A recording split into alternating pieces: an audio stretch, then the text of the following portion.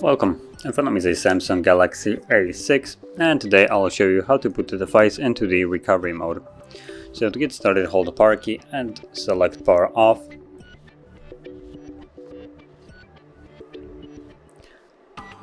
Wait for the device to shut off, and once it has, you then want to hold power key and volume up.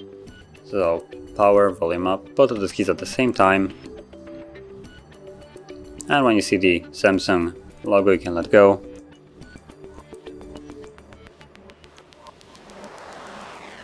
And there we go. So we're now in the recovery mode.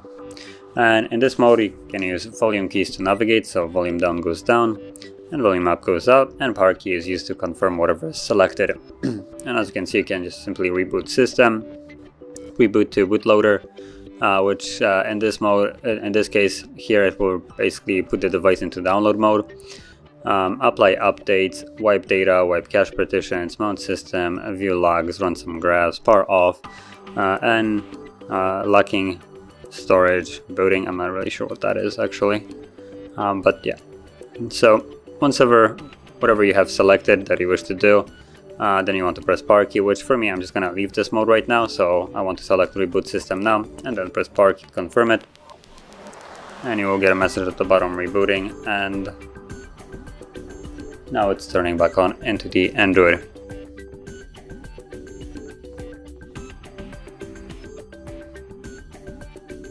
And we're back in Android. So that is how you would access and also leave the recovery mode. And if you found this video helpful, don't forget to hit like, subscribe, and thanks for watching.